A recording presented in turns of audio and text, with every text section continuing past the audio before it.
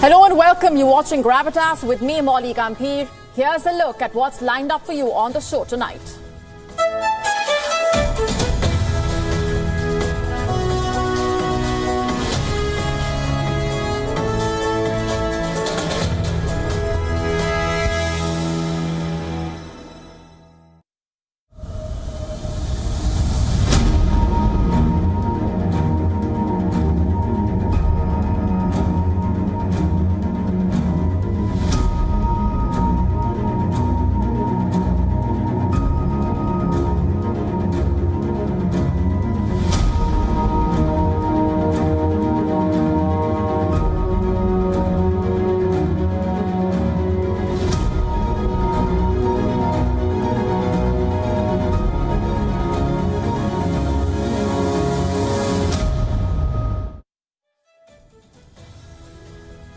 What comes to your mind when I mention the word spying? What if an app that you are using just for fun is actually a tool for spying? What if it is actually the most widespread spying system that exists today? Let me tell you what I'm talking about. The US and Canada have banned TikTok from government devices. Why? There are cybersecurity concerns. All that sounds great, but why just the government devices? What about the common man's data? What is stopping them from an outright ban? Are they compromising the common man's data? Is TikTok a threat only for the government officials? We look at these questions and tell you what the US and Canada can learn from India. Also on the show for you tonight, we continue to get you the latest coming in from Pakistan as the country's economic woes continue to mount. Now 1 million informal workers could end up losing their jobs because of the government's messy economic mismanagement. We all know about our planet's 4 layers. Turns out there is a new one now. Scientists have discovered a 5th layer in the Earth's core. And we tell you what this means for you and me. North Korean parents who let their children watch Hollywood films will be sent to prison. We tell you more. And while North Korea is up in arms against Hollywood, China is opening up its arms and embracing Hollywood. We get you a Gravitas special report on China's love-hate relationship with Hollywood. A new India-UK visa scheme has kick-started. Indians who wish to live and work in the UK for up to 2 years can apply, and vice versa. We tell you all that you need to know about this reciprocal visa scheme.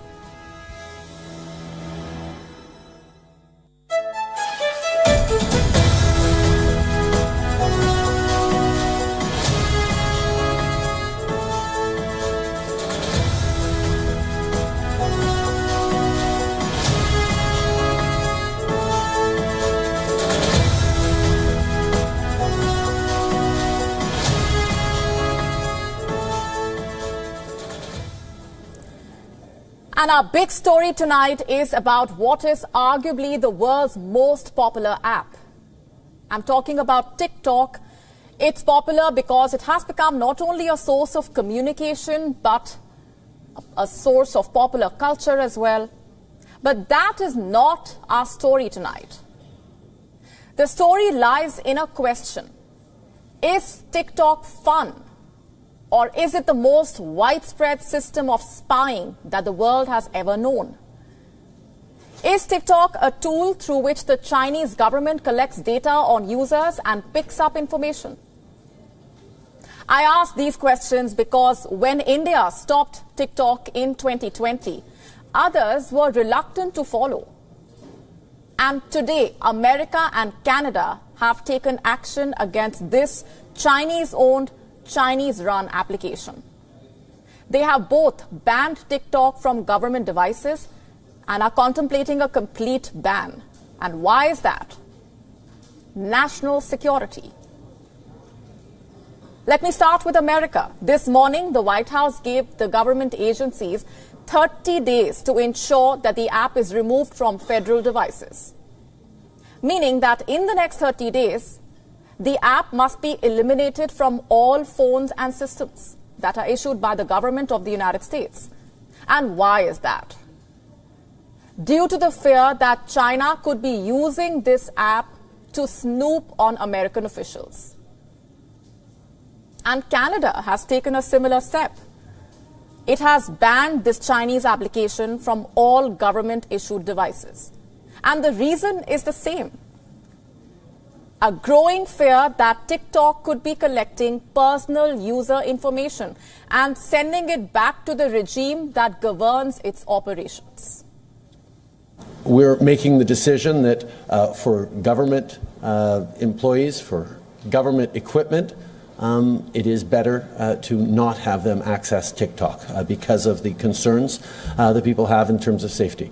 This may be a first step. It may be the only step we need to take. But every step of the way, we're going to be making sure we're keeping Canadians safe. Now, here's the thing. These steps by the US and Canada might impact only a small portion of TikTok's user base.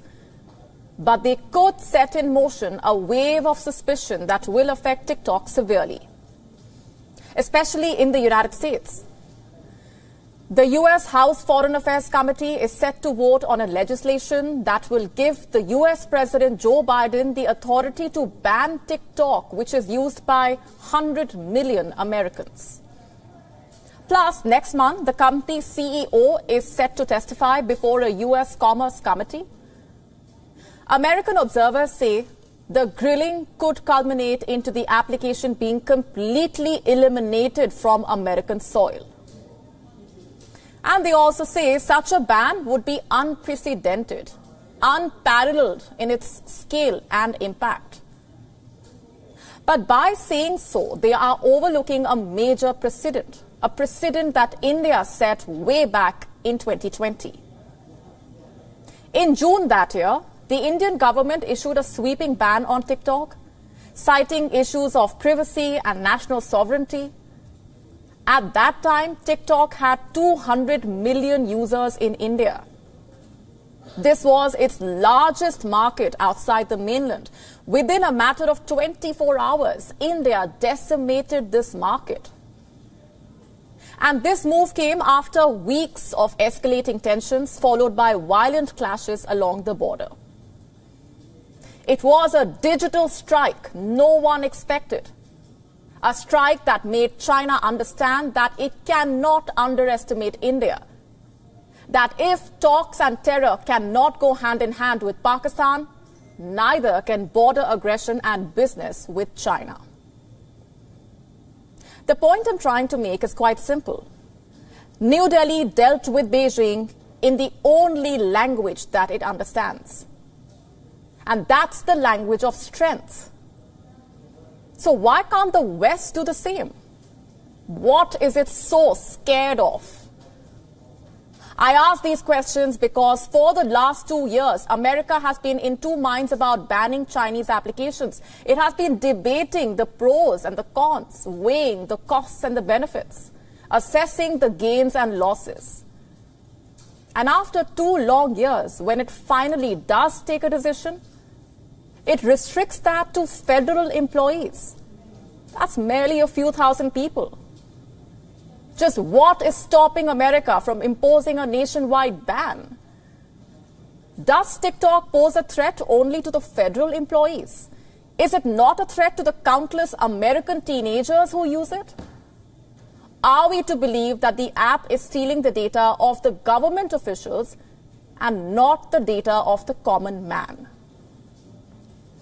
I mean, what sort of logic are the American policymakers even implementing here? And it's not like they don't have enough evidence. From the FBI to the Pentagon to the CIA, time and again, various government organizations have raised fears that TikTok's owner, ByteDance, could be misusing the personal information of TikTok's American users, that it could be handing this information to the Chinese regime, which could then be using it for propaganda or pushing disinformation. And why just American agencies? TikTok's parent company itself has admitted to unintentional snooping. Have a look at this headline. In December 2020, an internal investigation by ByteDance found that 4 of its employees had inappropriately obtained the data of American TikTok users. And this included the data of 2 American reporters who worked for BuzzFeed and the Financial Times. And it doesn't end here. On your screen is a piece from the year 2018. It is about a meeting organized by the internal party committee of ByteDance. This meeting was to learn how to, quote-unquote, implement the spirit of national propaganda. Why does a private company have a party committee? Well, because the law in China requires every company to set up party committees. Every company must have 3 or more members of the Communist Party, which means that the Chinese state is present in every boardroom of China. And that's not even all. China's national intelligence law makes it legally binding on all Chinese companies, and I repeat, all companies, to share the data and intelligence. So any Chinese app which says your user data is secure and is not being shared with China is lying. And this includes TikTok. From every video you upload on the app, to how long you watch those videos, to which videos you like, to which videos you share, to any messages that you exchange, your age, your contact list, your address. TikTok is recording all of this about you.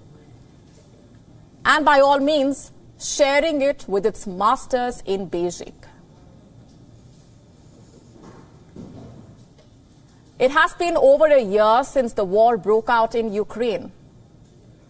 Towns have been destructed, thousands have been killed, and the war still continues. While everyone thought Ukraine would collapse, it has been holding its ground and launching offensives. Because the country is not alone.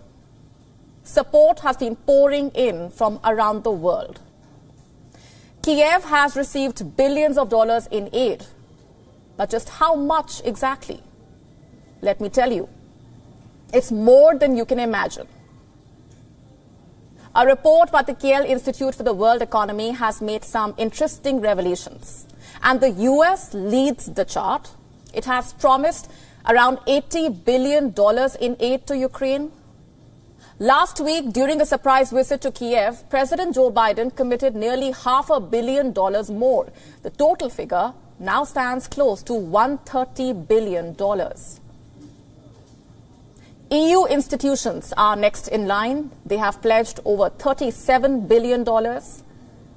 And then comes the UK with $8.8 billion. All other donor countries, including Germany, Canada, Poland, France, and the Netherlands, have provided around $16.5 million. Let's just look at what these amounts cover exactly. Governments are offering support in 3 forms. Number 1 being military aid. It pays for drones, tanks, missiles, and other munition systems. It also funds training, logistics, and intelligence support. The US has committed some $46.6 billion in military support. Far more money than any other country is donating. The UK comes second with $5.1 billion. The EU follows with $3.3 billion. You see, most of the money is pledged to Ukraine in the form of military aid. It arms the soldiers. It is keeping the war going. Number 2 is financial aid. It's all about the economy. It keeps Ukraine's government operating. It pays the civil servants, the healthcare workers, the educators. The EU has promised over $32 billion in financial aid to Ukraine. The US has pledged $26.7 billion. The UK has offered over $3 billion. Number 3 is humanitarian aid, and this includes food assistance, safe drinking water, medical supplies, and other necessities. It is for Ukrainians displaced by the conflict. The US has promised close to $4 billion. The EU has pledged $1.6 billion. You see, money is pouring into the war from all over the world. And America is leading the way. But do you know what happens when so much money is spent so quickly? When there is little to no oversight? Well, it leads to fraud, waste, and abuse. And there is a high chance that the dollars fall into corrupt pockets. And it has happened in Ukraine. Scores of political leaders and officials have been sacked. On Sunday, President Volodymyr Zelensky fired Eduard Moskalev. He was the commander of Ukraine's joint forces. In January, remember, Ukraine went on a purge. We told you about this. Officials were sacked on grounds of corruption. There was Vyacheslav Shapolov, the deputy defense minister of the country, Oleksiy Simonenko, the deputy prosecutor general of Ukraine, Vasyl Lozinsky, the deputy infrastructure minister, Vyacheslav Negoda, and Ivan Lukeria, the deputy ministers for development of communities. And these, by the way, are only a few of the names. Several more were dismissed from their positions. Ukraine is also set to transfer the defense minister, Oleksiy Reznikov. Why is that? In response to the corruption scandals that have gripped the country. Zelensky has been trying hard to root out corruption, but just how feasible is that amid a war?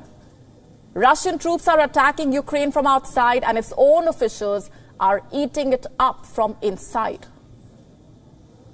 The West is showering aid on Ukraine, but it's also concerned over the misuse of this aid.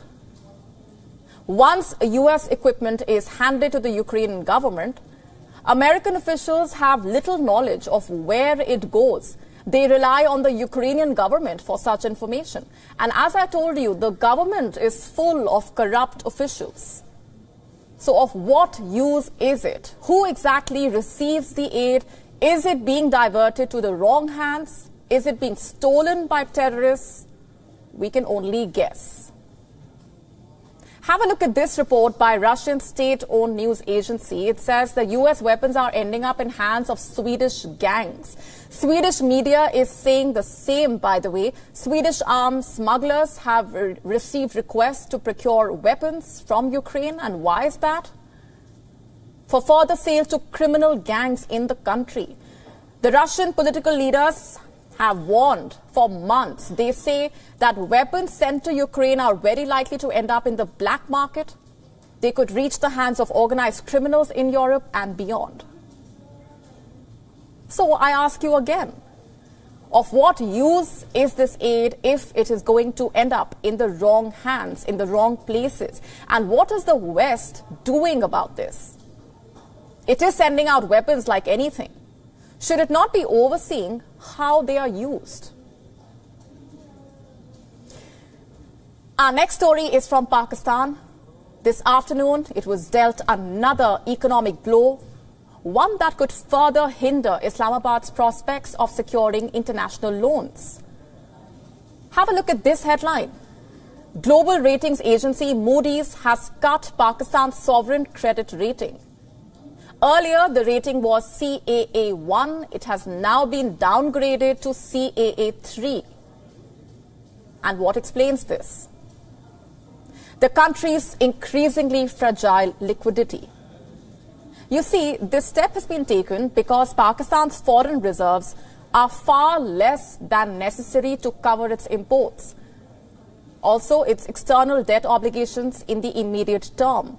Moody's says this has raised the risks of a debt default, hence the downgrade.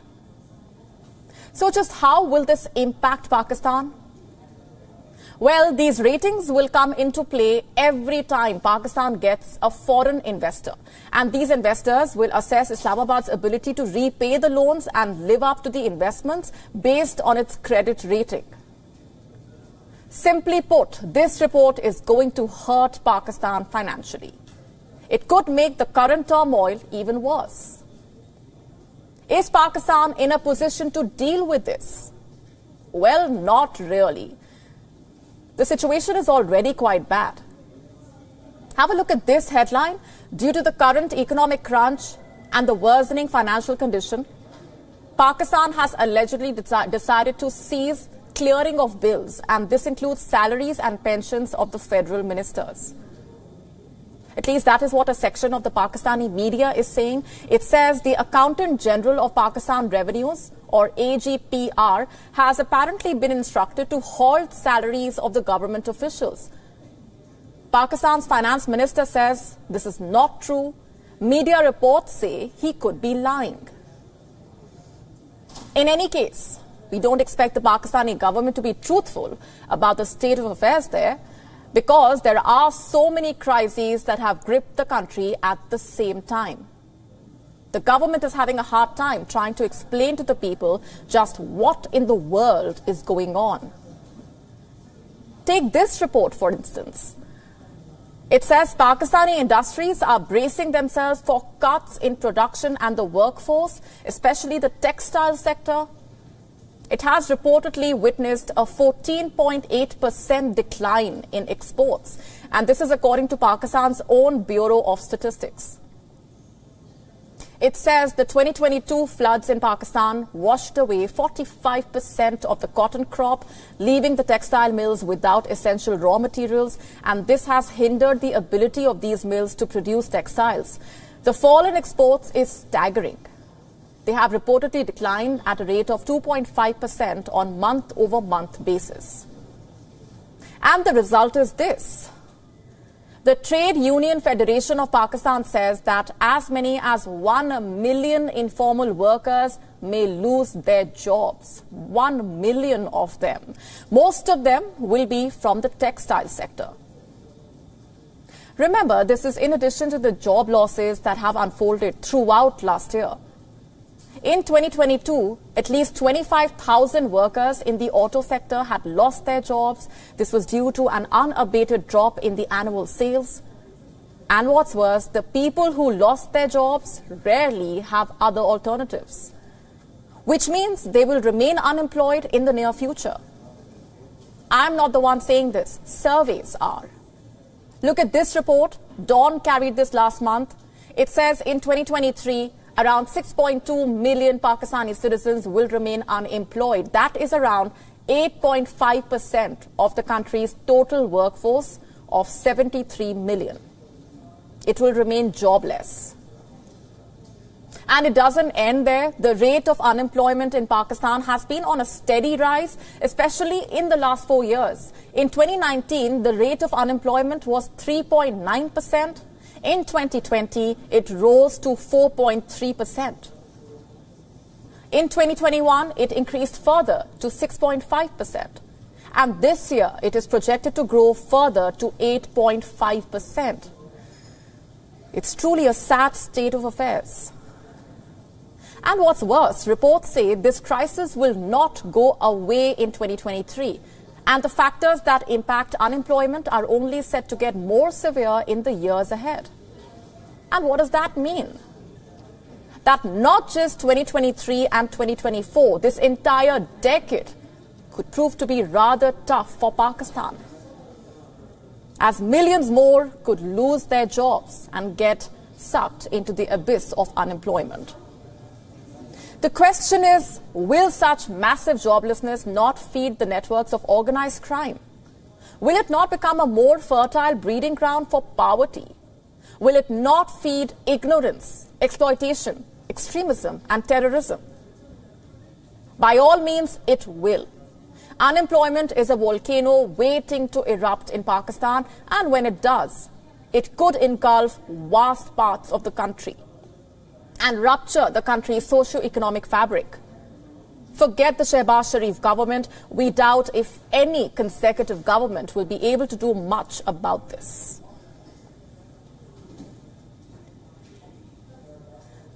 How many layers does the earth have? We answered this question for you just a few days back when the monster quake struck Turkey and Syria. We told you that the earth has 4 layers: the crust, the mantle, the outer core and the inner core. Between then and now, scientists have found a new layer within our planet. They now say the earth actually has 5 distinct layers. How does this new discovery affect you and all those who live on earth? Our next report telling you. The crust, the mantle, the outer core, and the inner core. These are 4 layers of the Earth. But that's not all. Scientists have now found a 5th layer. It is being called the innermost inner core. How is this layer different from the other 4? Well, let's first learn a bit about them. This is the crust, and it is where we live. This is where the continents are and the oceans are. And that's why the crust is often referred to in terms of continental plates and oceanic plates. Then comes the mantle. This layer is about 3,000 kilometers thick. The mantle is hotter than the crust. Also, it is in semi-molten form, meaning the upper part of the mantle is hard, whereas if you go deeper, the rock begins melting. Then comes the outer core. It is made of metals like iron and nickel. But these metals are all in liquid form. This layer is extremely, extremely hot. We are talking about close to 5,000 degrees Celsius. Then comes the inner core. It is hotter, but the metals here are in solid form. The inner core makes up less than 1% of the Earth's volume. The new layer lies at the core of these 4. It too is in a solid state and consists of an iron-nickel alloy. How is it different from the inner core, you ask? Well, its crystal structure is different. Scientists at an Australian university studied data from 200 quakes of magnitude 6 and higher. They found that shock waves from earthquakes reverberate at a different speed through this layer compared to the rest of the inner core. Meaning it is different and distinct from the rest of the inner core. This isn't the first time. This 5th layer is being spoken about. The idea was first proposed 20 years ago, and now we have details of this layer. How does it change your relationship with the Earth? You see, the inner core is often considered as a time capsule in our planet's history. The more we learn about it, the more we understand the Earth's origin and evolution. The more scientists learn about the Earth's magnetic field, and the more it helps them understand the planet. Also, the additional layer means your geography books will have to be rewritten.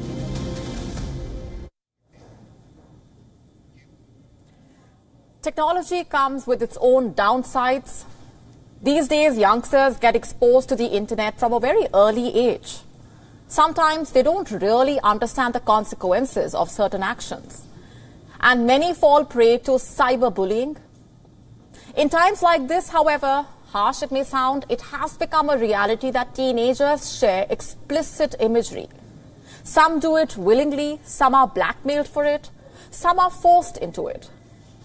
And such incidents rarely reach responsible adults. Not only does it put youngsters in dangerous situations, it also makes them vulnerable, it makes them prone to mental distress. So what do you do? What is the way out?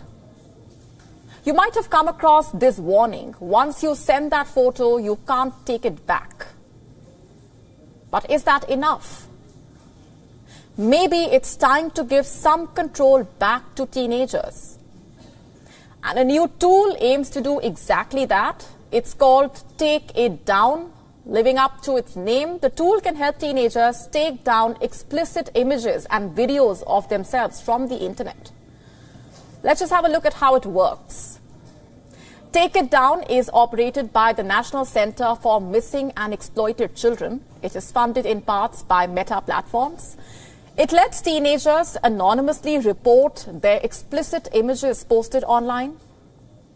Young adults who fall prey to child porn can also do it. The tool creates a sort of a digital fingerprint for the image, and it then tracks the imagery online and takes it down. It can also block it from being shared. The tool can detect AI-generated deepfakes as well. Deepfakes are created to look like actual people saying or doing things that they actually did not do.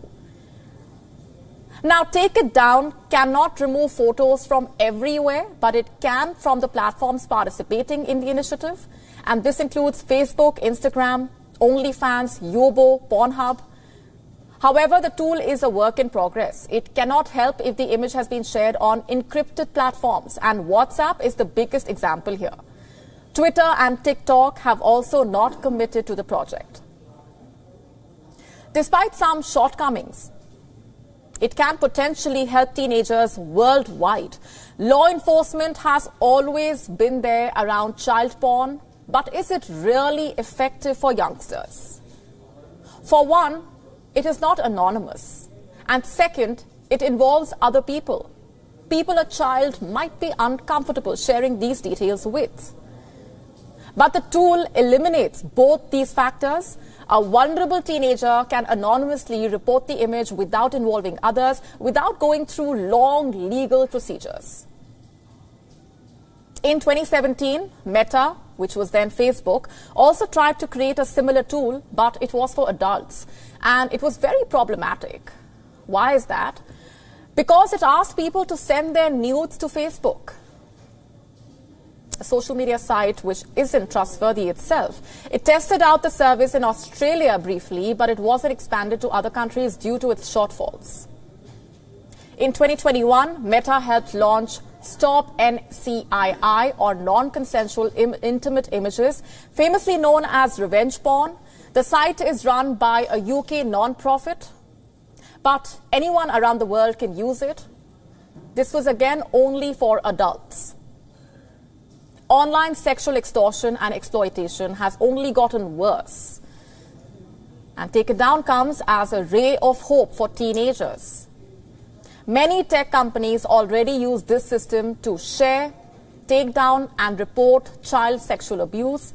And while the tool seems promising, there is a major hurdle in the way, and that is participation of the tech companies. More social media platforms need to participate in the project. Sites like TikTok and Twitter have millions of users, and they cannot fall behind. A wholesome meal, a good drink, and your favorite comfort movie. That sounds like the perfect weekend plan, does it not? But can you imagine being jailed for watching an episode of Friends? Or any other sitcom and movie that could be your favorite? Sitcoms and movies provide us endless comfort and entertainment. But they are forbidden fruits for the people of North Korea. Under Kim Jong-un's totalitarian regime, he is carrying out a vicious crackdown on Western media. North Korea has threatened to punish parents for letting their children watch Hollywood blockbusters. As per the new rules, parents will be sent to labor camps for 6 months. And the country is not sparing children either. They will have to serve 5 years of imprisonment. Smuggling Western media across the border could even be punished by execution. Last year, 2 high school students were executed. What for? For watching South Korean and American movies. Can you believe that? It sounds like a plot of a dystopian novel, does it not? But it actually happened. In the past, parents could get away with a serious warning if their children were caught in possession of foreign media. However, this time, no leniency will be shown.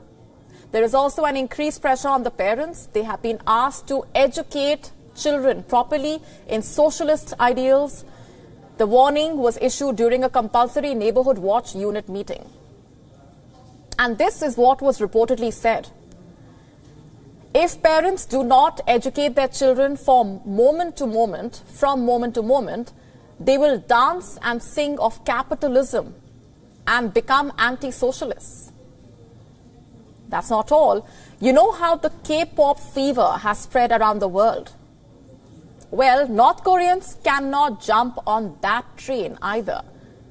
Anyone found performing like a South Korean will also be slapped with a 6-month term, as will their parents. But where is all this even coming from? Why this sudden tightening of the rules? In truth, it is driven by fear. North Korea's younger population is being exposed to the values and norms of other countries. More young people have been seen picking up South Korean slang, hairstyles, fashion trends, and this is something that Kim Jong-un cannot tolerate. So he is exercising absolute control. And speaking of Hollywood, why is China suddenly warming up to it? For the last couple of years, China was trying to close its doors to Hollywood, so much so that Marvel movies were not allowed to release in China. And now, a red carpet is being rolled out for Hollywood big names, including Marvel. There has been a twist in the plot. And our next report tells you all about it. China and Hollywood is like Romeo and Juliet. It's a love story that makes many uncomfortable. But it's a love story nonetheless. Until 1994, China would allow only 10 Hollywood movies to enter the country. And then China opened up. The Chinese rushed to the theatres playing Hollywood movies. And producers sitting in Los Angeles went out of their way to woo the Chinese audience. Chinese actors were cast in Hollywood movies. Scenes were edited to suit the Chinese censors. The result was money. Endless money. In 2020, China became the world's biggest movie market. The year before that, Marvel's Avengers Endgame earned 4 billion renminbi in China. 4 billion. The number caught people's attention, and before you knew it, China began closing the door on Marvel movies. Top Gun Maverick was not allowed to release in Chinese theatres. Neither was Spider-Man No Way Home. Why? Did China change its mind about adding to Hollywood's profits? Or did Xi want superheroes to look more like him, Chinese? By 2020, a certain body had started playing a big role in the Chinese film industry, the Film Administration Bureau. Its top boss was a loyalist of President Xi Jinping, and it looked like the bureau was trying to prune film distribution to ensure that the silver screen mirrored Xi's likes, and that of his party. The result was projected for everyone to see. In 2022, only 29 Hollywood films were allowed to enter China. Then came 2023. A lot changed in China. Protests had forced the country to reopen. Theatres reopened too. And guess which poster went up? Avatar: The Way of Water. The Hollywood magnum opus of sorts was given an extended play over the Chinese New Year. And now a couple of other Hollywood big banner films have been given a go-ahead for release too. This includes Marvel's very own Black Panther: Wakanda Forever, also Ant-Man and The Wasp: Quantumania. So what happened? What explains the plot twist? To begin with, a certain change of guard. The head of China's Film Administration Bureau has changed. His name is Mao Yu. He's an alumnus of the Beijing Film Academy, which has given China some of its best directors. Some of these directors and producers feel that Mao is and will be more empathetic towards the film fraternity as compared to his predecessor. That's one. Here's another change, the change in China's economic outlook. You see, Beijing needs business, and it needs people to go to the movies and spend. China is currently not in a position to pick and choose which movies should and should not be screened. Also, Chinese masters are in no position to attract more criticism. Xi Jinping has managed to drive his people to the edge with his draconian zero-COVID policy. The people are angry. Keeping them away from their favorite brand of movies could make them angrier. And for all you know, the climax won't be much to Xi's liking. Is that why China has rolled out the red carpet once again for Hollywood? We may have the answer by half-time. And our next story is about a visa scheme that comes as a huge opportunity for Indians who wish to live and work in the UK, also vice versa. The scheme kickstarts today. It is called the Young Professional Scheme. It is a reciprocal scheme under which Indian and British nationals aged between 18 and 30 can apply to live and work in either country for a period of up to 2 years. This scheme was signed off by the Indian Prime Minister Narendra Modi and his British counterpart Rishi Sunak at the G20 summit in Indonesia. So what exactly is the scheme all about? Who all can apply? How can you apply? We break it all down for you over the next few minutes. If you wish to apply for the scheme to live and work in the UK, first things first, who is eligible? Let me just list out some of the eligibility criteria. To be eligible for an India Young Professional Scheme visa, you must be an Indian national or citizen. You must be between the ages of 18 and 30. You have to have a qualification at the bachelor's degree level or above. And you must have £2,530 in savings to support yourself in the UK. You should not have any children under the age of 18 who live with you or who you are financially responsible for. Next, how do you apply for the visa? You must first apply to and be selected in the India Young Professional Scheme ballot before you can apply for your visa. And if you are eligible, you can enter the India Young Professional Scheme ballot. This ballot is now open. It will close at 2:30 p.m. India Standard Time on the 2nd of March. And if you are successful in the ballot, you will receive an invitation to apply for the visa. You then prepare the documents that you need to apply and then go ahead with your application. The successful entries will be picked at random. You will be sent the results by email within 2 weeks of the ballot closing. It's free to enter the ballot. You should only enter if you plan to apply for the visa and are able to meet the financial, educational and other requirements. There are 2,400 visas available in the February ballot, and if you are successful in the ballot, you will be invited to apply for a visa. You will need to apply by the deadline that's given in your invitation, and this is usually 30 days after you get the invitation. Once you've applied online and proved your identity and provided your documents, you will usually get a decision on your visa within 3 weeks. You will be contacted if your application will take longer. For example, because your supporting documents need to be verified, you need to attend an interview, or because of your personal circumstances. Next, how much does this cost? The visa application fee is £259, and then there is the healthcare surcharge of £940. Like I already mentioned, you also have to prove you have £2,530 in personal savings. Next question, for how long can you stay in the UK if you get the visa? You will be given a visa to live and work in the UK for up to 24 months. You can enter the UK at any time while your visa is valid and leave and come back at any time during your stay.